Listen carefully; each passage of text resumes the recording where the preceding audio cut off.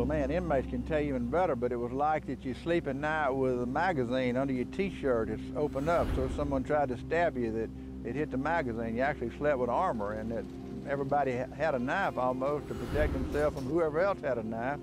And they would sleep, and one would stay awake and one would sleep. And you don't dare go to sleep on your watch. I'm in here for second-degree murder. I got life sentence. And I'm in here for aggravated rape, aggravated kidnapping. I'm here for second-degree murder. I shot my father-in-law, and unfortunately, it was he's dead, and I wish I could change it, but I can't, and that's why I'm here.